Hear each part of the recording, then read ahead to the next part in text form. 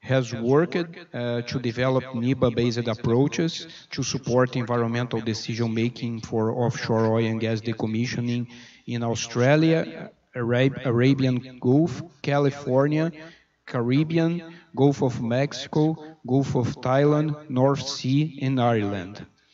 Mr. Nicolette co-authored the first formalized NIBA framework, focusing on site remediation and restoration, recognized by the United States Environmental Protection Agency, the agency's Science Advisory Board, the National Oceanic and Atmospheric Administration, and the Australian Maritime Safety Authority. Joe is recognized for his natural resource damage assessment, experience and role in pioneering ecosystem service economic-based evaluation methods for evaluating economical injury and restoration. Joe was certified as a fisheries scientist by the American Fisheries Society in 1992. Joe, welcome. We will be glad to see your presentation. Thank you. Okay, thank you. Yeah, I'm going to talk about today is, when we think about decommissioning, and one of the, obviously, the decisions are, do we remove the entire structure? Do we partially remove it? Do we create a reef, move it to a reef location? Or manage it in situ. There's a variety of obvious options that we can look at, and I'm going to talk a little bit about the net environmental benefit analysis based comparative assessment approach that I've been working for in quite a bit in that field for a while. And I'm going to talk about a little bit how we got here, because a comparative assessment is typically the process in which you'd identify what are the options you're going to implement for your decommissioning program. And then I'll talk a little bit about why it was developed, and then have a little bit of discussion about that as I go through that.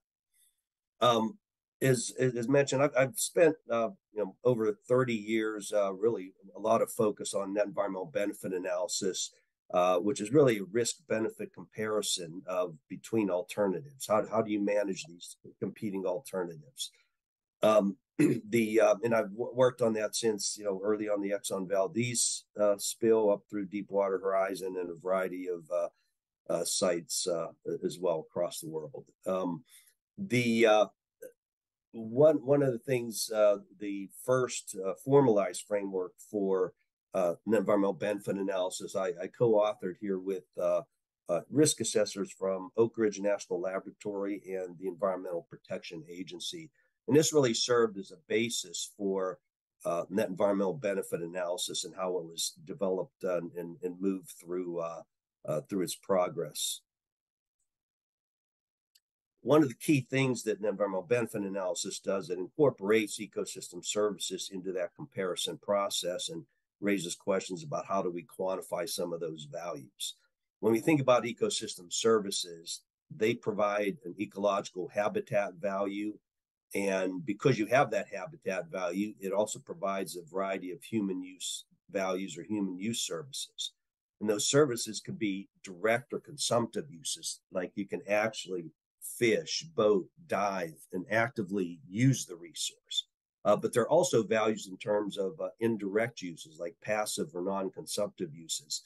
Those are uses in the fact that we have a value for a habitat because it protects or supports a threatened endangered species. So there are basically existence values or bequest values associated with resources. But at the end of the day, keep in mind that all those human use services, you cannot have those if we don't have the ecological habitat services. So actions that affect the habitat can affect the value and the change in those human use service values. And I know previously Sean talked quite a bit about the value of these structures, as did Dr. Roberts. We've learned a lot over, and really I think what comes out is we've learned a lot since a lot of the regulations, and some of the regulations have been put in place, especially with OSPAR, for example, over 30 years ago. we've really learned quite a bit about what are the benefits of subsea structure.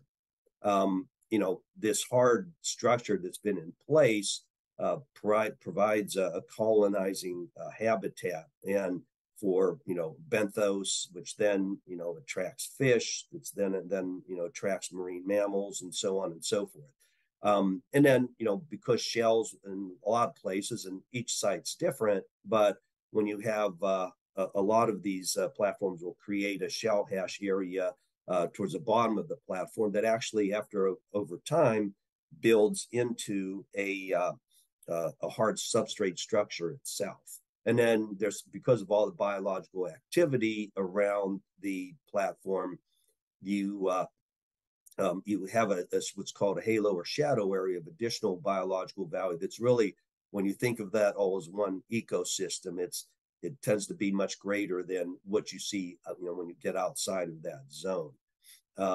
And so we know that fish, it's been determined it's not just aggregating fish, but fish produce there, which is really good for helping protect fish stocks, as an example. Dr. Victoria Todd worked quite a bit with marine mammals in looking at, how do they use the platforms in terms of seals, or looking at dolphins and so forth, porpoises. So there's a lot of different information that we've really found, and in a lot of these that we've looked at in the various locations, all pretty much supports some type of threatened endangered species or other types of species of special significance. And as well as Dr. Roberts mentioned as well, the connectivity is a really big deal as well. And then there's also the diving, photography, and education types of areas. And it's been mentioned before too that these really act as de facto marine protected areas, because they've had an exclusion zone, and it hasn't allowed trawl fishing and other types of intrusive activities into that zone. It's just really for the oil and gas operators to basically manage the operations at that location. So one of the things when you think about ecosystem services, an important concept is a habitat provides services, and it provides those services over time. And this is just for conceptual to understand it. And that baseline level of value may change over time, but in any event, there's value provided over time. And one of the things that we look at is, well, how long are these going to last in the environment? And it looks like these can last for quite a while, looking at degradation rates in the North Sea. I know some of the projections are between 600 and 1,000 years, depending on conditions as well, and also some projections, and that's really those projections are without cathodic protection, which is occurring on quite a few, on these subsea structures. So what happens then is, if you look at this and you think about what happens, you have this baseline level of value that this has created, which we've all talked about. If there's a point in time where you implement a full removal, well, you lose that ecosystem that you had there today, and you lose that ecosystem into the future, from that site. And basically, what that means is, because of that time frame, it's not just value to us today, but there's values that are multi-generational and intergenerational, such as existence and bequest values, or the fact that you've lost this, or declines in fish stock over what you've removed, and so on and so forth. So there can be significant impacts, so potential for significant impacts to the ecology. So when we think of a net environmental benefit analysis, we're really looking at risks and implementing options to manage potential risks. And this is just a generic cost benefit curve that you see, and that you see risks. And a lot of times, as we address risk with our actions, we implement options, get more intrusive on the environment. And there's really a cost benefit analysis to this, where when you look at the change in risk and the cost, you get to a point where you're getting marginal changes in risk, but really spending a lot more money to be able to manage those risks. One of the things that's a lot of times lost in this whole concept is the big focus, and the big focus on what we see in decommissioning is what are the potential risks.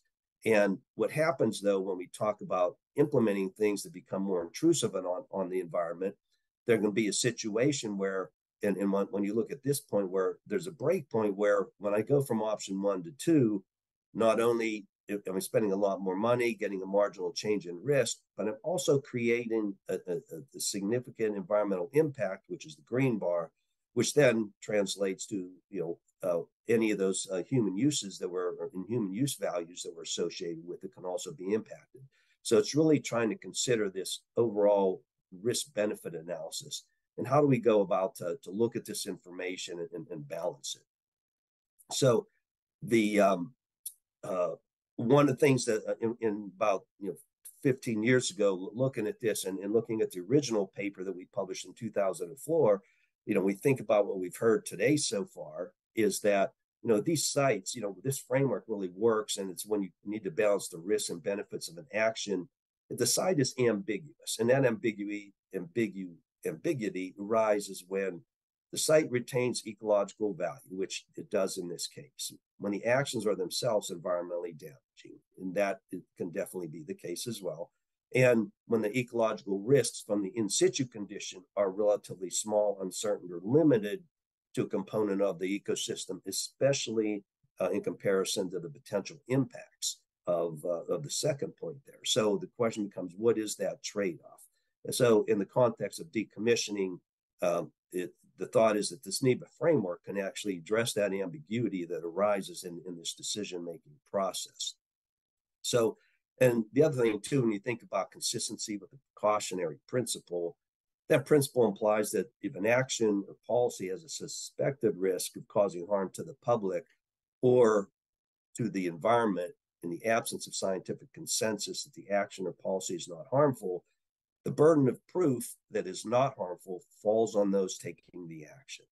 So when I think about that principle, it sort of rings bell to me. If somebody is making a decision or action or policy to completely remove this, based on the information we know now, it identifies that there is a potential risk of causing harm to the public and those ecosystem services in the environment.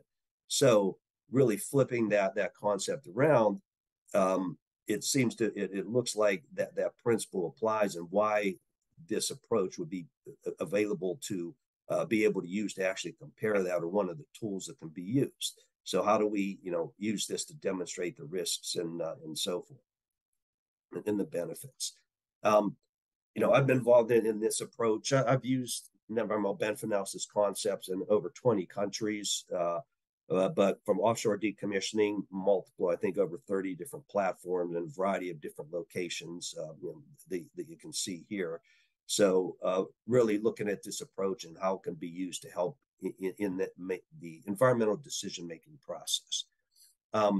In the comparative assessment process, in a lot of my discussions, not only with operators, but also with a lot of the regulatory agencies, was there some uncertainty in the decision-making that we're seeing by regulators, in that the guidance on comparative assessments is very vague. So they can be done in a wide variety of ways. And sometimes you get a lot of weighting and ranking, which sometimes may affect the rigor and what you see in the results. Is it really scientifically based? And is it replicable? Can you reduce the transparency? Because it's important that to have transparency. And with a lot of the weighting and ranking, that can has the potential to introduce stakeholder bias at that point. And as I mentioned earlier, is a focus on risks, and ecological and social benefits have been understated or overlooked in that decision-making process. So, and then, how do you present the results? The agencies were getting, in one jurisdiction, would get a wide variety of different types of comparative assessments. And so for them to be able to analyze and go back forward and replicate what was conducted, they were having a little trouble with that, which it seemed like it was one of the key issues that they had. So the characteristics of approach is really what this approach was looked at was to align it with the regulatory frameworks, address the 5 major factors of health and safety. And it's not just when we say NEBA, net environmental benefit analysis, we're also looking at health and safety, social, economic, and technical factors in this, as well as environmental. And the goal here is to be objective, look at the science, develop it scientifically defendable. Is it, can you replicate it, and really to help develop some consistency on how this process moves forward, and obviously, including relevant stakeholder input. In 2023, just in January of this year, we published this framework, a NEBA-based comparative assessment, and it's really an adaptation of the 2004 paper, but really focused on offshore decommissioning. And it really goes through an analysis planning process, goes through an options analysis, goes through a risk management approach. And in that risk management, it's not just looking at what the science says, but also when you look at that, being able to go through and look at the thresholds in the different values that you're looking at. So we want to bring a quantitation into the approach to help support the scientific rigor in this process. And again, I mentioned stakeholder engagement. This plan, or this approach, the NEBA-based comparative assessment, as I mentioned, it includes those 5 key areas of the economic or financial, technical, social, environmental, and health and safety aspects. But one of the important things this does, and rather than just looking values that you collect at a point in time, it's really important to understand those multi-generational values. Because if I have this platform, for example, providing a certain value today, or a field that's providing a group of platforms providing a certain value today, if that all gets removed, what does that look like into the future? What is the effect on the multi-generational values, on ecological values, and on potential human use values, and so forth? And again, like I say, this approach does not rely on ranking or weighting schemes. When you show a little bit about what the data looks like, but really what's going to happen when you look at this at the end of the day is that you could bring in ranking or weighting towards the end if you wanted to. But the point here is, let's show what the science is demonstrating, and then based on that, at least you have a basis from which, if there is going to be any ranking or weighting, that it can be supported in a particular manner to make it move forward and transparent. And again, the transparency is very important in this regard. In this process, we look at a lot of different types of metrics that we can quantify. This is just a list, and the paper lists all these different variables or metrics. But really, the metrics, we're trying to collect metrics in that variety of areas, and looking at, for example, the hard structure is very important. And that hard structure can be surface areas, volumes. You can develop a complexity for different sections of a platform as you're looking at fisheries data. There's a wide variety of looking at the data, but you're really quantifying these data for each option that you look at. And so we'll look at hard structure. You could look at fisheries biomass, benthic biomass, benthic coverage. Are there other net ecosystem service values you want to incorporate? And there are also some potential negative ones, because when you implement an option, it might create greenhouse gas emissions because you're using more energy and fuel usage to implement, and so on and so forth. We look at the economic and social values, like commercial fishing, fish processing sector, recreational values. You can look at all types of other active values, whether it's diving, passive use values. You can look at potential existence and bequest values, and excuse me. And but the other thing you're trying to do is balance each different option with, what is the effect on risk? Are there navigation risks? If you're going to reef it in place, is there potential navigation risk, or how could you manage that? Could you cut it and create a reef right next to the jacket with an upper portion that you cut? Is there buoyancy risks if you're working with an FPSO, for example, floating production storage offloading unit?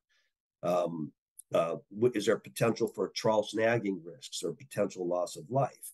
And that's important. And this is where, when you look at the exclusion zone, keeping the exclusion zone can actually help to manage some of these. If you keep, for example, keep an area reef, keep an exclusion zone, you can actually help protect that as almost like a marine protected area, but help minimize risks to navigation risk, trawling, and so on and so forth. And are there any residual risks from chemicals or potential from plastics, ecological degradation? And then we'll also look at health and safety risk. When you implement in your campaign to implement all the options that you look at, you will look at these potential loss of life risks, injury risks, and so forth. And then look at the other one that's important is the implementation costs.